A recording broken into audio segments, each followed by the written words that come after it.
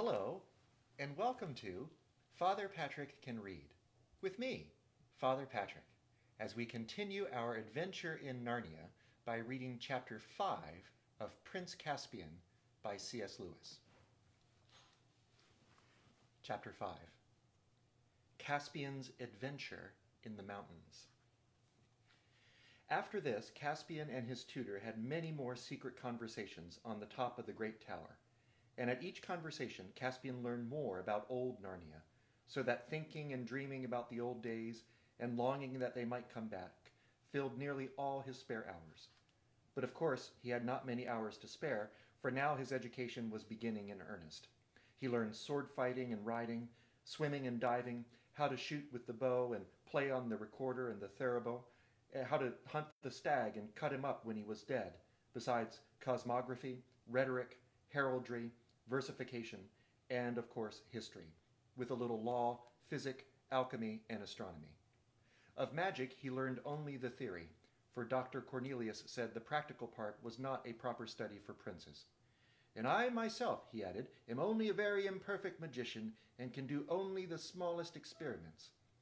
Of navigation, which is a noble and heroical art, said the doctor, he was taught nothing, because King Miraz disapproved of ships in the sea.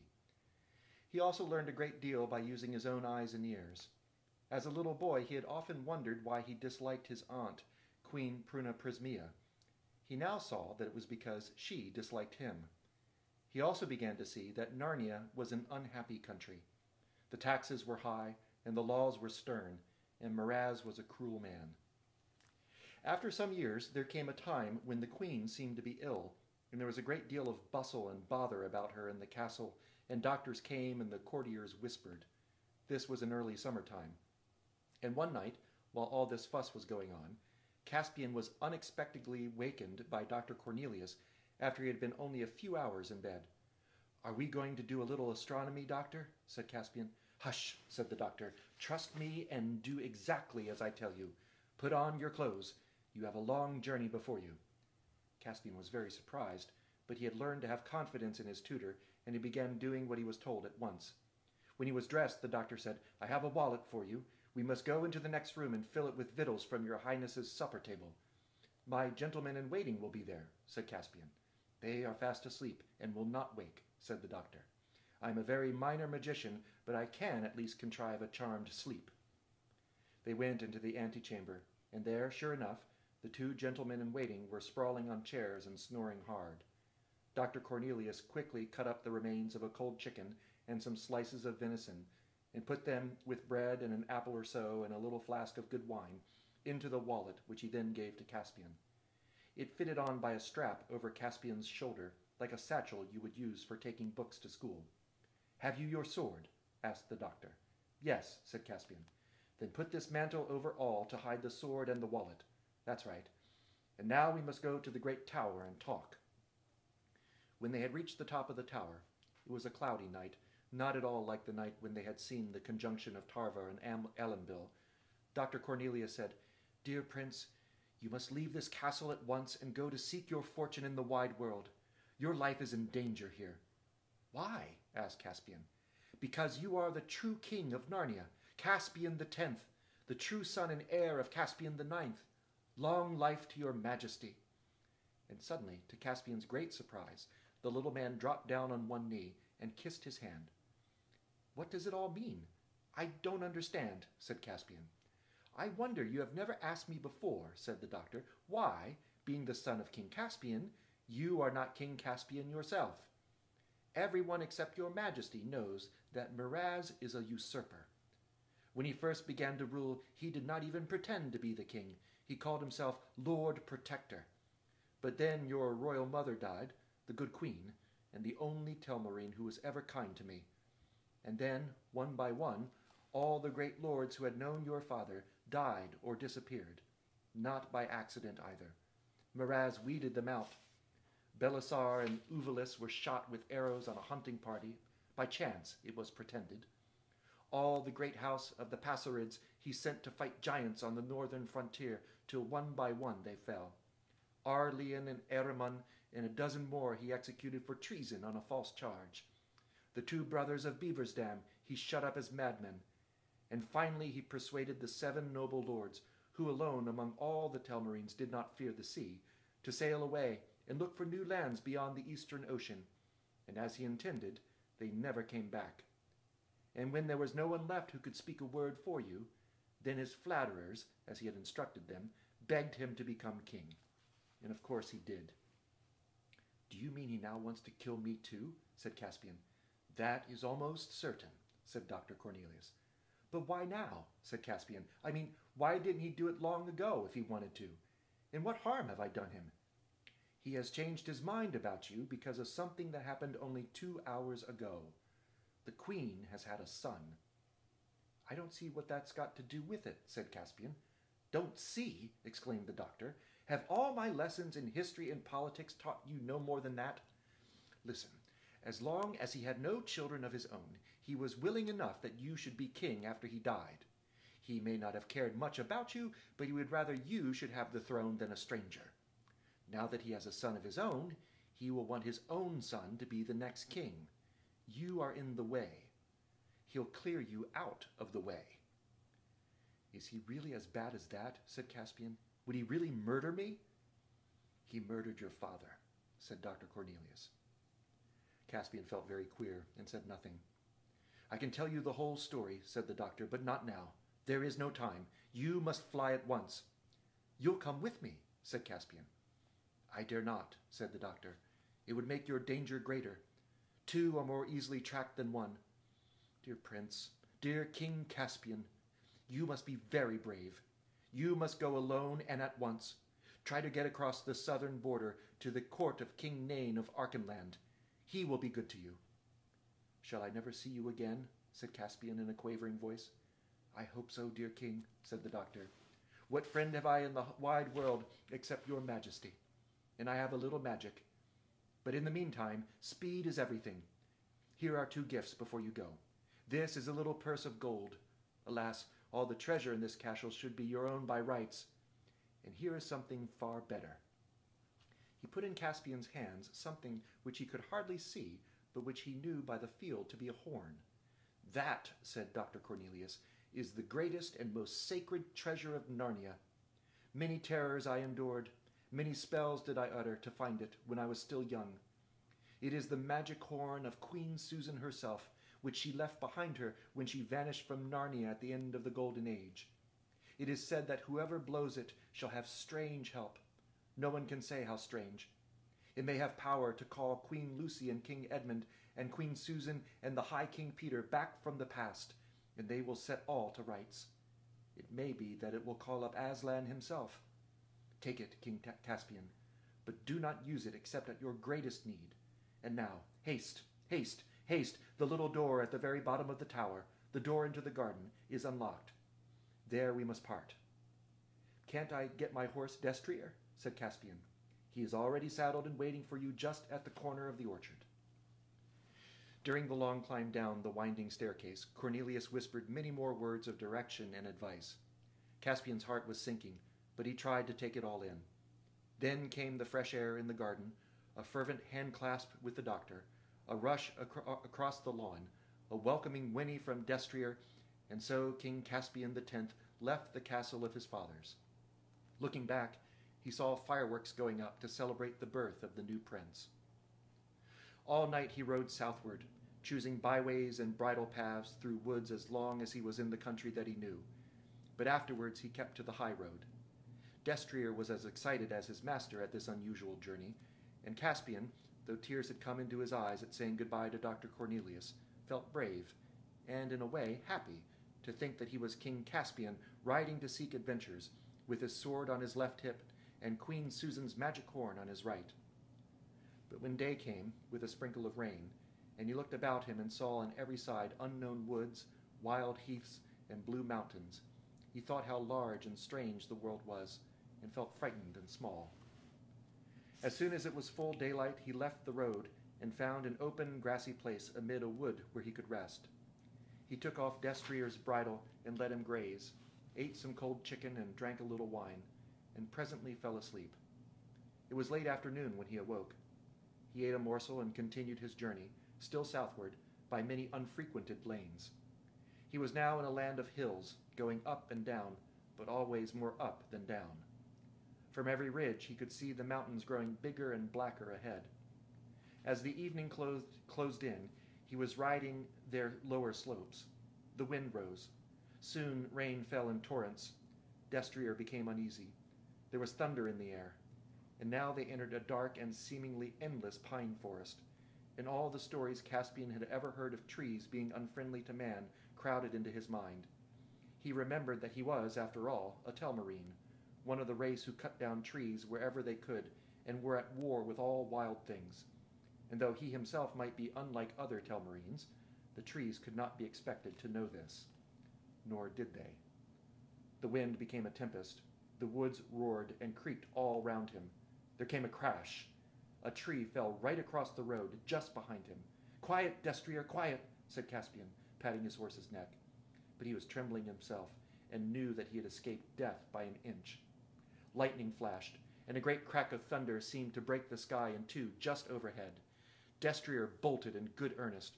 Caspian was a good rider, but he had not the strength to hold him back. He kept his seat, but he knew that his life hung by a thread during the wild career that followed. Tree after tree rose up before them in the dusk and was only just avoided. Then, almost too suddenly to hurt, and yet it did hurt him too, something struck Caspian on the forehead, and he knew no more. When he came to himself, he was lying in a firelit place with bruised limbs and a bad headache. Low voices were speaking close at hand. "And now," said one, "before it wakes up, we must decide what to do with it." "Kill it," said another. "We can't let it live. It would betray us." "We ought to have killed it at once, or else let it alone," said a third voice. "We can't kill it now. Not after we've taken it in and bandaged its head and all. It would be murdering a guest." "Gentlemen," said Caspian in a feeble voice, "whatever you do to me, I hope you will be kind to my poor horse." "Your horse had taken flight long before we found you," said the first voice, a curiously husky, earthy voice, as Caspian now noticed. "Now don't let it talk you round with its pretty words," said the second voice. "I still say—" "Horns and halibuts!" exclaimed the third voice. "Of course we're not going to murder it. For shame, Nickabrick! What do you say, Truffle Hunter? What shall we do with it?" "I shall give it a drink," said the first voice, presumably Truffle Hunter's. A dark shape approached the bed. Caspian felt an arm slipped gently under his shoulders. If it was exactly an arm, the shape somehow seemed wrong. The face that bent towards him seemed wrong too. He got the impression that it was very hairy and very long-nosed, and there were odd white patches on each side of it. "It's a mask of some sort," thought Caspian. "Or perhaps I'm in a fever and imagining it all."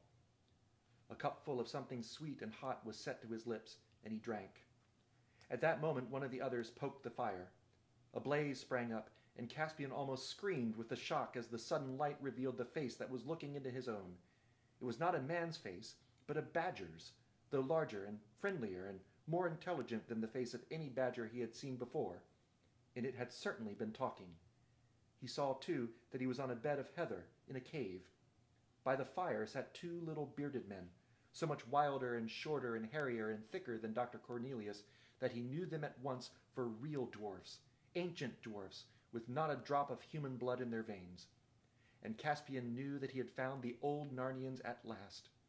Then his head began to swim again. In the next few days he learned to know them by names. The badger was called Truffle Hunter. He was the oldest and kindest of the three. The dwarf who had wanted to kill Caspian was a sour black dwarf. That is, his hair and beard were black, and thick and hard like horsehair. His name was Nickabrick. The other dwarf was a red dwarf, with hair rather like a fox's, and he was called Trumpkin. "And now," said Nickabrick on the first evening when Caspian was well enough to sit up and talk, "we still have to decide what to do with this human.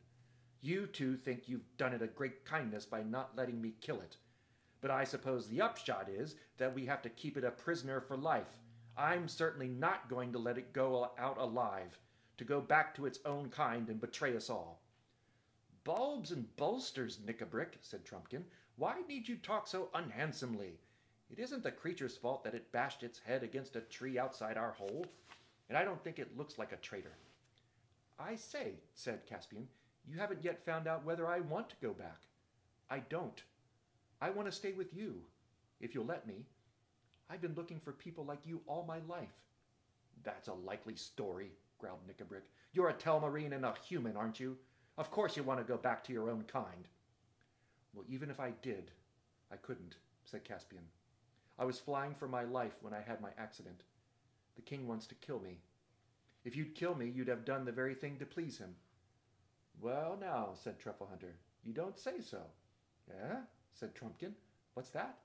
What have you been doing, human, to fall foul of Miraz at your age?" "He's my uncle," began Caspian, when Nickabrick jumped up with his hand on his dagger. "There you are," he cried, "not only a Telmarine, but close kin and heir to our greatest enemy. Are you still mad enough to let this creature live?" He would have stabbed Caspian then and there if the Badger and Trumpkin had not got in the way and forced him back to his seat and held him down. "Now, once and for all, Nickabrick," said Trumpkin, "will you contain yourself, or must Truffle Hunter and I sit on your head?" Nickabrick sulkily promised to behave, and the other two asked Caspian to tell his whole story. When he had done so, there was a moment's silence. "This is the queerest thing I ever heard," said Trumpkin. "I don't like it," said Nickabrick. "I didn't know there were stories about us still told among the humans. The less they know about us, the better. That old nurse now, she'd better have held her tongue. And it's all mixed up with that tutor. A renegade dwarf. I hate him. I hate him worse than the humans. You mark my words, no good will come of it." "Don't you go talking about things you don't understand, Nickabrick," said Truffle Hunter. "You dwarfs are as forgetful and changeable as the humans themselves. I'm a beast, I am, and a badger, what's more. We don't change. We hold on. I say great good will come of it. This is the true king of Narnia we've got here, a true king, coming back to true Narnia. And we beasts remember, even if dwarves forget, that Narnia was never right except when a son of Adam was king." "Whistles and whirligigs, Truffle Hunter," said Trumpkin. "You don't mean you want to give the country to humans?" "I said nothing about that," answered the Badger. "It's not men's country. Who should know that better than me? But it's a country for a man to be king of. We Badgers have long enough memories to know that. Why, bless us all, wasn't the High King Peter a man?" "Do you believe all those old stories?" asked Trumpkin. "I tell you we don't change, we beasts," said Truffle Hunter. "We don't forget. I believe in the High King Peter and the rest that reigned at Cair Paravel as firmly as I believe in Aslan himself." "As firmly as that, I dare say," said Trumpkin. "But who believes in Aslan nowadays?" "I do," said Caspian. "And if I hadn't believed in him before, I would now. Back there among the humans, the people laughed at Aslan, would have laughed at stories about talking beasts and dwarfs. Sometimes I did wonder if there really was such a person as Aslan, but then sometimes I wondered if there were really people like you. Yet there you are." "That's right," said Truffle Hunter. "You're right, King Caspian. And as long as you will be true to old Narnia, you shall be my king, whatever they say. Long life to your majesty." "You make me sick, Badger," growled Nickabrick. "The High King Peter and the rest may have been men, but they were a different sort of men. This is one of the cursed Telmarines. He has hunted beasts for sport. Haven't you now?" he added, rounding suddenly on Caspian. "Well, to tell you the truth, I have," said Caspian. "But they weren't talking beasts." "It's all the same thing," said Nickabrick. "No, no, no," said Truffle Hunter. "You know it isn't. You know very well that the beasts in Narnia nowadays are different, and are no more than the poor, dumb, witless creatures you'd find in Colmarin or Telmar. They're smaller, too. They're far more different from us than the half-dwarfs are from you."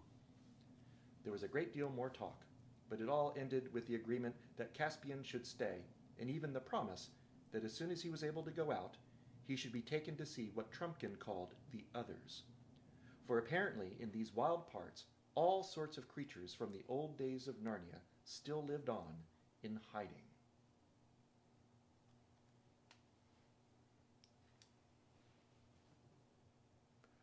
Well, I hope you will join on Monday at noon for Father Patrick Can Read, with me, Father Patrick, as we continue our adventure in Narnia by reading Chapter 6 of Prince Caspian by C.S. Lewis.